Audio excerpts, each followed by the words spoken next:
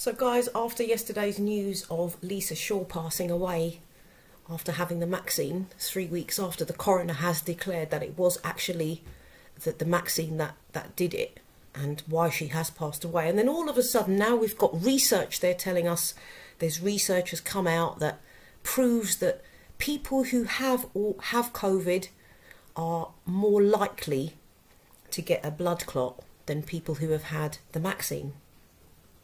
That's what they're actually trying to say now.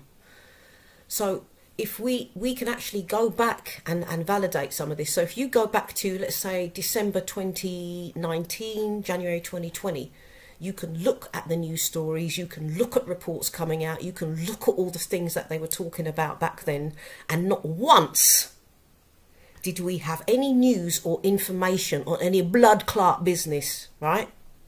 There's no stories I can find on any blood clot that happened December, January. That's only just started to come out. So they're now lying. It's just a lie upon lie upon lie. So now they're trying to say, if you've got CV, yeah, you're more likely to get a blood clot anyway. That's what they're saying. So this is just more proof of the cover-up that we see going up in this reality right now, guys. And hold on to your guns. You don't have to be pushed to play Russian roulette with your life, because it's your life and it's your choice. Okay? Peace out, guys. Keep it burning, warrior.